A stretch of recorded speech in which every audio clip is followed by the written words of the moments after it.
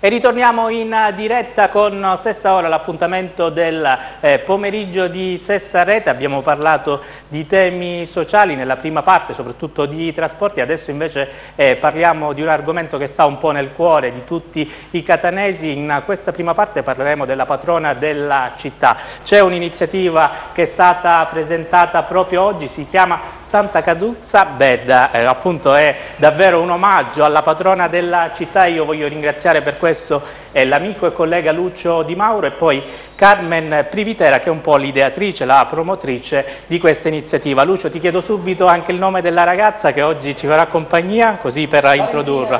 Valentina. Ecco, ringraziamo anche Valentina che rappresenta. Vogliamo un po' introdurre l'argomento, Lucio? Sì, allora, proprio oggi, dicevi bene Carmelo, proprio oggi è stato presentato questo progetto, sono in totale due progetti, il progetto Patria e il progetto Santa Caduzza Beda, proprio in siciliano. È stato presentato alla provincia regionale di Catania, presente ovviamente c'era anche l'assessore, ma c'era anche il comitato Luigi Maina, c'era il dirigenti scolastici. Diversi sindaci della provincia abbiamo visto. Diversi sindaci, ha detto bene, perché i coinvolti saranno ben 58 comuni della provincia di Catania. Patria, infatti alla mia destra, ovviamente oltre a Carmen Privitera, avete visto sicuramente, si è vista lei, Valentina Zappalà, che impersona l'Italia, grazie a questo vestito che per gentile concessione della stilista Francesca Paternò. E infatti stamattina è stato presentato in due versioni.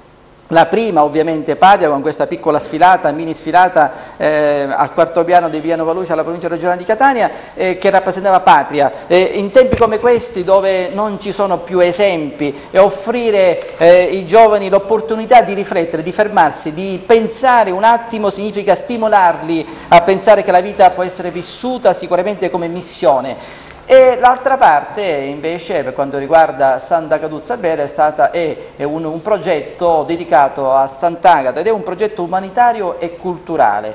In sostanza saranno distribuiti circa 25.000 copie, un libro scritto ovviamente da Carmen Privitera, che è la scrittrice, l'ideatrice in primis di questi L'iniziativa parte progetti. praticamente subito? L'iniziativa parte subito perché durante le festività a Catania saranno distribuite gratuitamente questo libro, 25.000 copie, quindi sicuramente un grosso effetto, ma il messaggio che noi vogliamo dare è proprio questo, lo leggo perché è bello che si legge effettivamente quello che c'è scritto: la spiritualità e la cultura sono la base delle nostre tradizioni e possono essere d'esempio e ammirazione anche per altri paesi. Signora Privitera, com'è nata l'iniziativa, questa idea? Dal cuore è nata soprattutto? Soprattutto dal cuore. Allora, Progetto Patria è dedicata alla nostra Sant'Agata e a mio nonno Sergi Salvatore.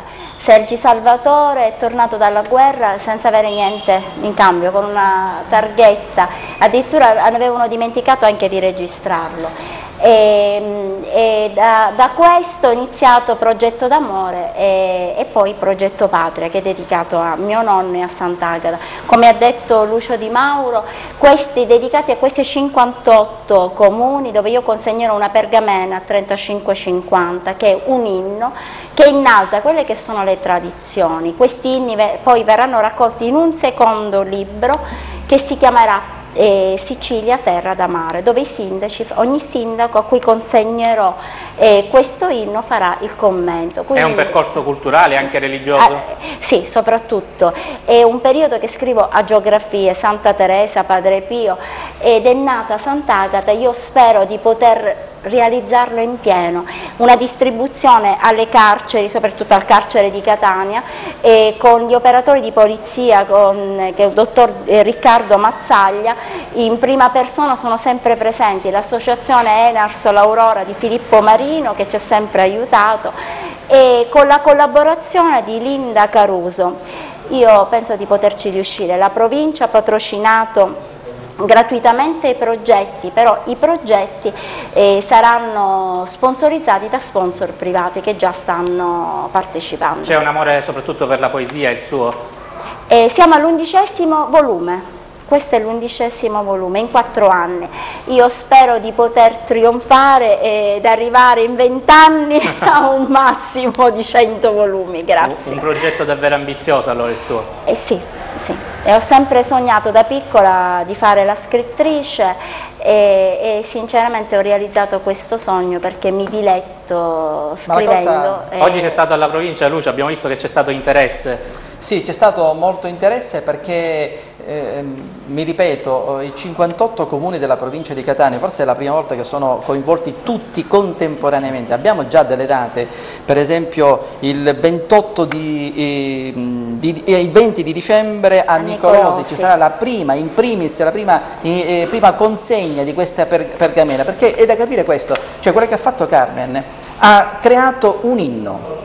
O meglio, ne ha creati 58. Questi inni in pergamena, ovviamente non musicale ma solo scritti, saranno consegnati ufficialmente con gran galà, con banda musicale eccetera, al comune di appartenenza. Quindi questa è la straordinarietà, è una cosa originale e singolare. Quindi il 20 di dicembre a Nicolosi, il 28 di gennaio nel comune di Licodia Eubea, e poi seguiranno San Gregorio, fine di gennaio Trecastagni, Santa Venerina, Via Grande, spero di poter... Arriveremo fino a Sant'Agata. Anche per passare.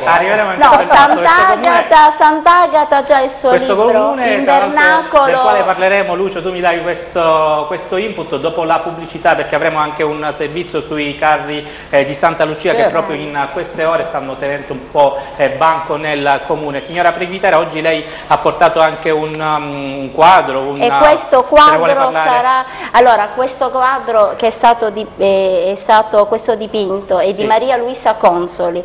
Maria Luisa Consoli mi ha sempre seguito nelle mie manifestazioni gratuitamente, perché voglio puntualizzare una cosa: tutto ciò che faccio è gratuito e tutte le persone che partecipano, gli operatori di polizia e Lucio Di Mauro, qui presente la ragazza, sono tutti, cioè forse diciamo che la mia più grande virtù è riuscire a coinvolgere gli altri. E quindi il quadro questo quadro è di Maria Luisa Consoli e questa è secondo quello che ho potuto, la mia interpretazione dagli scritti latini e greci è la vera immagine di Sant'Agata. È una ricostruzione quasi storica, allora, quella che lei ci propone? Anche, perché il libro in preghiera. Anche una candela, perché certo, l'ho acceso. Il libro non l'abbiamo accesa però la candela, anche vabbè, l'abbiamo accesa col nostro simbolicamente.